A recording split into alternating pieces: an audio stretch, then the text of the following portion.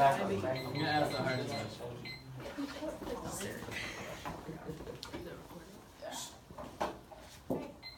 So I had stereotypes about Russia. There are several stereotypes about Russia and Russians, some of which have to do with their hospitality and how they treat others and what they do as professions. My real life situation, this is Tom Trimble. I've known him since I was like 4, and he's in the military, and I was telling him how I wanted to go to Russia and I want to live in Russia and I want to go to school in Russia, and he told me, no, I'm not allowed to. And my dad also said that I'm not allowed to go because of crime rates and sexual rates. And this is my dad and I, and this is Tom and I, and Tom and me when we had the conversation. Questions about the real life situation. Why is there a stereotype that Russia is filled with crime? What other stereotypes are there? And do Americans have these stereotypes because of the Cold War? My knowledge question. To what extent are generalizations about Russia/Russians justified? My areas of knowing, I did ethics. Is it ethical to stereotype Russians? For history, did the Cold War influence how we see/treat Russians? Ways of knowing, perception. Has our perception of Russia/Russians become influenced by war propaganda? And reason. Can statistics support these stereotypes? For history and perception, some believe that history repeats itself. Maybe that's true. The Cold War and the Cuban Missile Crisis. Tense relations between the Soviet Union and the United States because of their communist government. We were very wary about communism, and the whole war against communism was a little tense. There was also making of nuclear weapons, which worried both countries. Soviet missiles in Cuba worried President Kennedy because they were 90 miles from U.S. shore, and tensions were high because we were battling, and so they didn't want the missiles to hit the United States, obviously. So, matter of national security. Americans came to view Soviets as wanting to rule everything they came upon and dangerously daring. They have a massive amount of land, largest country in the world. So, also Americans began to believe that the Soviets hated Americans and vice versa because of war propaganda. Perception influences how we see others in certain situations. For example, propaganda. There were propaganda in both countries.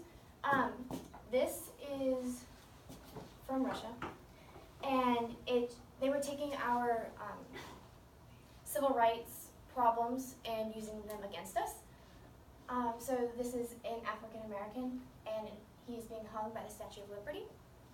And this is a capitalism person, and then this is God or Jesus and the Holy Saints. So, and then the next one is the USSR point of view of America.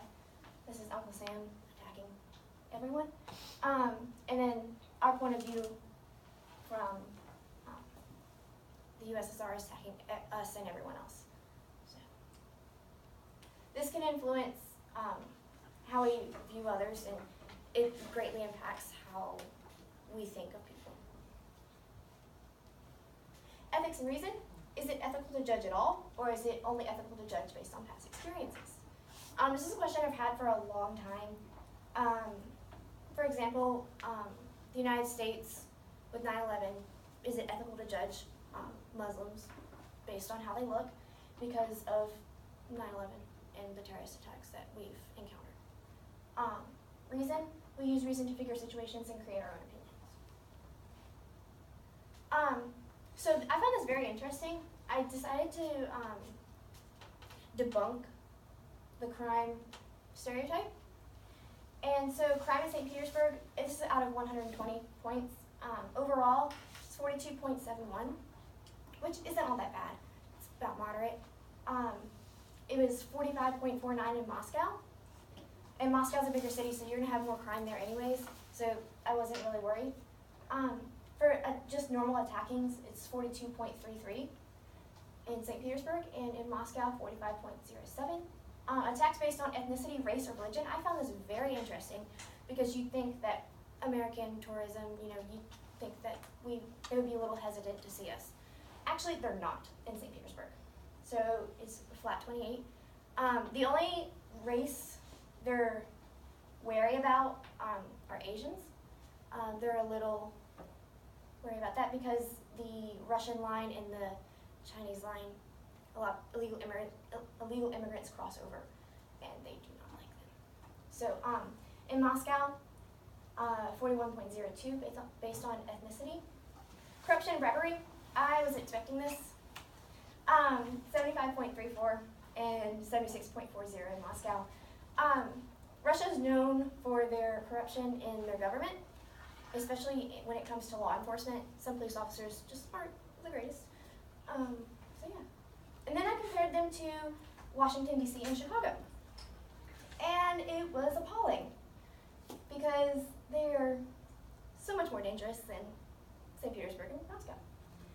Overall, 75.48 in D.C., Chicago 78.76, attacking 61.27 and 62.22 in Chicago, which I found interesting because I do not want to walk alone at night.